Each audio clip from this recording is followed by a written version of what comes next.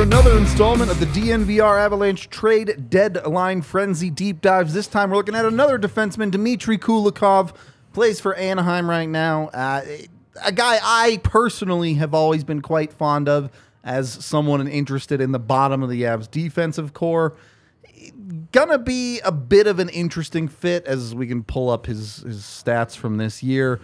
The contract's probably a little bit too expensive for a guy you're looking at for a number 7 role realistically, but the same sort of things we talked about with Jack Johnson, I think he'll do a better job than Jack Johnson would of giving you consistent, steady defense.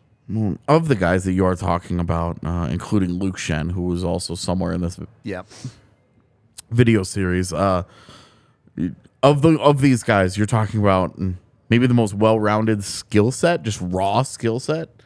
And so we talk about getting a 7th guy like this to come in and play an Avalanche style where it's not just be a defensive defenseman, it's not just be big, it's not just be physical, but move a puck here and there. Of Jack Johnson, Luke Shen, and Dmitry Kulikov, Kulikov is by far the best suited to do the whole job. Colorado thing. Yeah, the entire job for you. And we saw it, like, that he got the contract that he did, and that he took it in Anaheim. It was very weird. Everything was very weird. Coming off of the year that he had in Minnesota, which was a really strong year. Now, everybody there had a strong year last season. But it was a pretty impressive year for him with the Wild, and I don't know if we're being honest right now. Dmitry Kulikov might be a better player and a better fit than Erik Johnson. That's where I was going to take this video exactly. Surprise! And look, and this is nothing against EJ. I think he could be a perfectly fine number 6D for this hockey team. Totally. There's so much concern though with the way his mobility has dropped this year, with the way that the inconsistency has risen.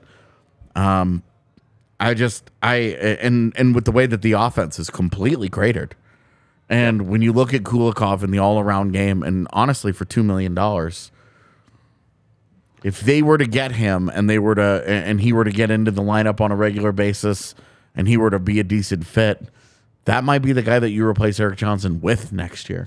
This could be a little bit of a late season audition for next season as well. That was going to be my my thing with him. And I really see him in kind of a different, excuse me, a different tier than a Jack Johnson. I really do think that you would be more of acquiring this guy to come in and probably bump someone out. And if you're just being honest, it's probably Erik Johnson. And I just don't know. I don't know if they do that at this point. I'm not saying they shouldn't. I'm not saying it would be whatever, but yeah, you can understand the hesitance to do that. Right. You're talking about a locker room staple, a leadership core guy. Like, totally. There's a very large respect element, and it's to what end? Like, is Dmitry Kulikov so much better than Erik Johnson that you're going to risk doing that to your locker room? Right. For, a guy, your 6th defenseman. Yeah. That when you're back to full health, Erik Johnson is probably totally fine as your number 6 for the remainder of this season. Our feelings about EJ have been shaped by the fact that he's played in a top 4 role, sometimes top 3 role this season, as the injuries have persisted on their defense all year. Right. And here's the thing, as we can bring up his career, his player card, that's good.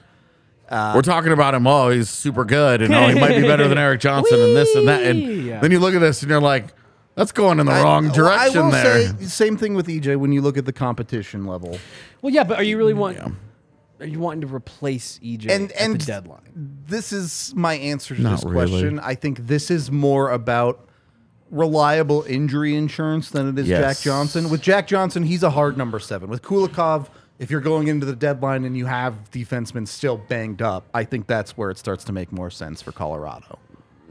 So, look, and is he really worth the $2 million price tag? Probably not for Colorado. And my thing, going all the way back to the Puljujärvi one, I just worry about a move like this handcuffing you too much Right. to do something else, and you're really talking about a bottom of your lineup kind of guy. This is far more a secondary move where if they've done something at their forward core and they feel comfortable there and they have the space for a Kulikov, I think it makes more sense. It's not something you go do and then they go, oh, well, we can't afford Jonathan Taves now. We're done. Yeah. That would be bad business for sure. So I do think it's a bit of a tough fit for Colorado, but to me, of the guys that are like on trade block lists, I think Kulikov would be the best defenseman they could go out and get. Well, and AJ, your point of a potential audition for next year is interesting as well. Yeah, where you know that you could just see, hey, like this team clearly doesn't trust Curtis McDermott as a full-time defenseman. Right. Even though he's on a multi-year deal, so he's probably not going to be the sixth guy. EJ's expiring. The way that his game looks, maybe he retires, maybe he doesn't. We don't know where that goes. And you could just see where the team would have an interest in saying, we like this guy. We're going to bring this guy in now to try and not only help with this year, but we might be able to get a jump on some of our summer work. If you do that too, it's a good bridge to say a couple of years down the line when you're looking at a Sean Barons or a Ryan Merkley or whatever. You have a guy on a couple-year deal to fill a hole there. Now, I know there's other conversation like Taves' contract there as well, but at worst, you could be looking at him as a bit of a stopgap in your defense. For sure. And I do also want to reiterate a point that I made in one of our other videos. Look, the environment in Anaheim has brought down a lot of results. Dallas Eakins has not proved to be a very good head coach. So when you look at Kulikov's play in a competitive entire role, career here, and you'll see a little bit. When you have Kulikov in a more competitive environment, you've seen really good play out of him. Just go back 2 years, and you see two super solid defensive seasons in Minnesota. There, like he's been a good player in the league for a long time. Yep, and it's not like those days are so far gone. Like last year, right? And the environment that he's in Anaheim is problematic. Yep. Especially for defensemen, where we've got other guys that we're going to be doing videos on. They're kind of between Shattenkirk and Kulikov and Klingberg. They're trying to sell the whole defense. Right. Yep. And you kind of have too many of one type of dude on that defense, where it's just it just hasn't worked for them this year. And all of those guys, I think, have brought out the worst in each other, where all of them have bad numbers that I think have gotten that have been made worse by the environment that they're in. We can bring up the career arcs as well as we start to wrap this video up. Yeah, here. You see his defense in the middle of the graph right there. You see that big arc. You'd be betting on a little bit of a bounce back for sure. Yeah, you'd be betting that being in Colorado is better for him than Anaheim. Right. Is the big thing there. The offense, the defense, whatever. He's never been that great of a PK guy. You're not asking him to, and you look at the minutes that he's been playing in Anaheim. That's too many minutes. You're dropping him back down to the last. You see a direct correlation. We saw it with Jack Johnson. You see a direct correlation with defensemen that get overplayed. They crater. Their numbers go down. Their effectiveness goes down because they shouldn't be playing that role. Cale Makar to a different extent this year, but Still again, true, just like to follow the trend of you get overexerted. I don't care who you are. It's going to impact your play. If you're in too big of a role, it's the law of diminishing returns. Yeah. And you're seeing that, and you see it quicker with guys like a caliber of a Kulikov than with a Cale Makar. Right. But you see it, and that's where the Avs can bring guys in and foster a better environment for them to be in, and say, hey, we don't need you to do all this stuff for us. We just need you to do this one thing. Any world where they convince Anaheim to retain? Yeah, absolutely. They've got retention spots.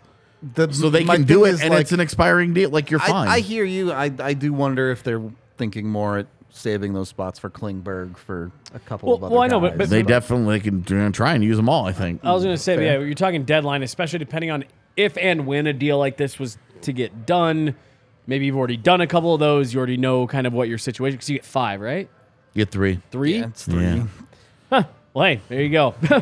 Kulikov, Klingberg, and Shattenkirk. Done. Forget the forwards. Yeah. Look, especially if you get them to retain, you get it down to $1 million and change. I think maybe then it becomes a little bit more of a conversation of, hey, we can just have a really strong 7th D at that point. But